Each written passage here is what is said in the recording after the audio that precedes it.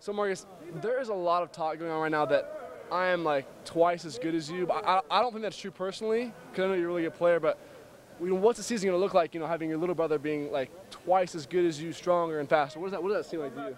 Well, for me, it all comes down to who taught him everything he knows. Okay. I mean, and that just says something about me as a teacher and about me as a player. I mean, elevating you to where you are just shows how good I am.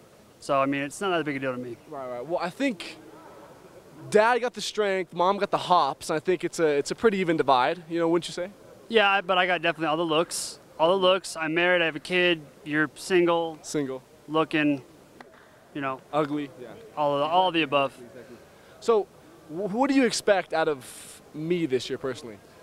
I expect you to do, everything that I've taught you to do. I expect you to be the little brother you've always been. Follow in my footsteps. Just try to copy everything I do. So one less catch, one less touchdown, one less yard, a little bit less than you. Is that what you're saying? That's a good goal for you. Okay. Be a good goal.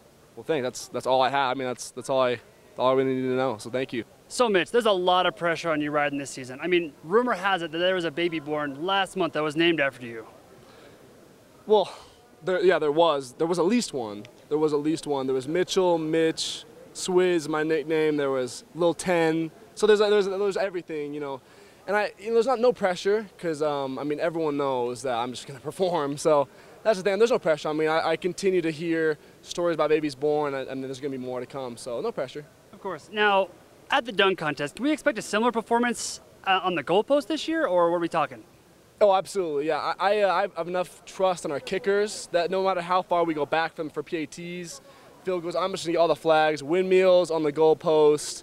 I've never missed a dunk yet, even in high school. So I'm gonna continue that. Maybe put one between the legs, go over the goalpost, and just trust our kickers. Do you want to jump over me again, maybe for a game-winning touchdown? Yeah, a little leapfrog. You alley-oop it, leapfrog, catch it, and then I'll bang it home. Then point at Mom and Dad somewhere.